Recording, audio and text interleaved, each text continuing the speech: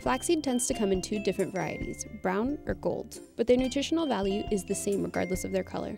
For individuals who have diabetes, flaxseed can help regulate their blood sugar levels, improve kidney function, and reduce risk of heart disease. When purchasing flaxseed, make sure to buy it whole and not already grounded. When you plan on using flaxseed, ground the amount you need for a week using a food processor, blender, or coffee grinder.